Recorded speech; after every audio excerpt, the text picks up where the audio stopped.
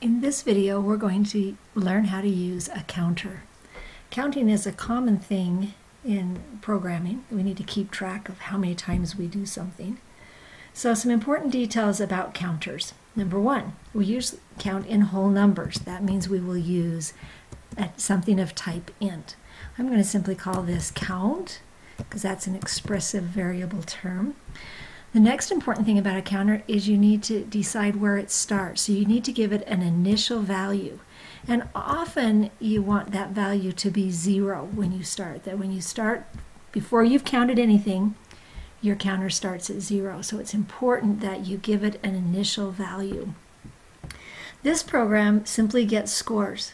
So what it's done is it says enter a score, and then it's going to loop until the user enters a -1 for a score. It's just going to simply get one score after another.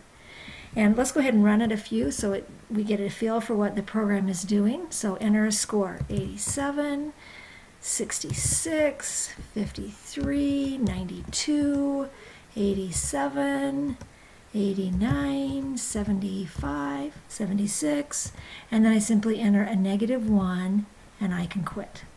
All right, and then it's done and it says thank you, goodbye. Well, now what we want to do is add a counter that it reports, that keeps track of how many times or how many scores are entered. So here we give it an initial value, and then we want to count. Now notice we want to count, we're only going to give an initial value once, so that is outside of the loop, but we're going to count each time we get a score. So that's going to be inside the loop. So it's going to become part of the work. So instead of just reporting the score, I'm also going to count the score. All right, so here the first time I come in I get a score, I come inside, I report it, and now I want to count it. So what I want to do is increment count by 1, and we have this cool operator, that increment operator that is simply a ++ that will increment the value of count, and it becomes part of the work. Then I get another score and go up and make sure it's not a -1. I go in, I do the work, I print it out, I count it, get another score, make sure it's not equal to 1, print it out, count it, get another score. Now if they enter -1, it tests this and it goes out. Notice that it doesn't count the -1. It's real important when you organize a while loop that you get it in exactly the right order so that you get your counts right. If you've got it out of order, then your counts are going to be off by 1. Remember the order? First you prime the loop. That happens before the loop starts. Then inside the loop you do the work. And then the last thing you do is get the next value to decide whether to keep going or not. All right, let's see if that count is working. Let's go ahead and print it out so we can see the value of count each time. All right, and we can watch this happen. And we can see what happens. So here we go. Okay, so it asked me to enter a score: 87, 53,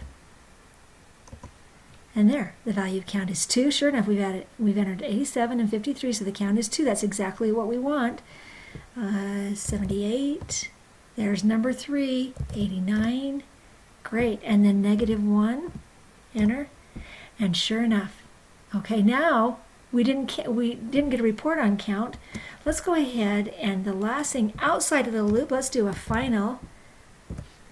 And this is really what you would put for the user. This C out here in the middle would be something that you would we did just for testing. C out, you entered, and here we'll tell them how many scores they entered. Count scores.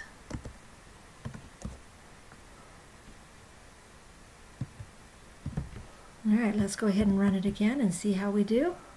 Enter a score: 87, 53, 92, 69, and then let's go ahead and enter -1 to quit.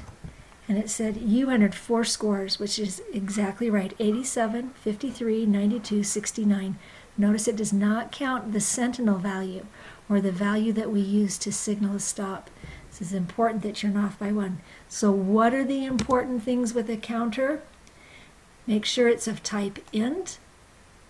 Give it an initial value, and then every time you want to count, simply increment that value. And as a final warning, if your count is off by 1, it usually means you haven't organized your while loop quite right. In that case, go back and review the video on creating a while loop.